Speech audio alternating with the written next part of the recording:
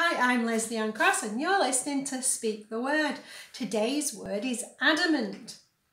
And adamant means to refuse to change your mind. Sounds really stubborn. And growing up, I'm sure we were called stubborn. But adamant is immovable, like a rock. You're so adamant, so determined, so your mind is not going to move and change. And there's some things that in life we need to be adamant about.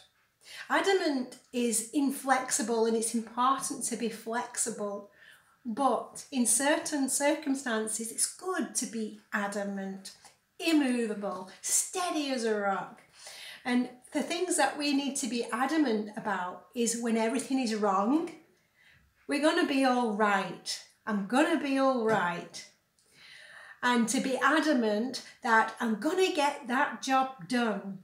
To be adamant that I believe and trust God has a good plan. Adamant about God's word and his promises, that his word itself is adamant, unchangeable, unmovable, solid as a rock, the truth you can depend upon in a world full of opinions. I mean, what is truth? There's only one truth.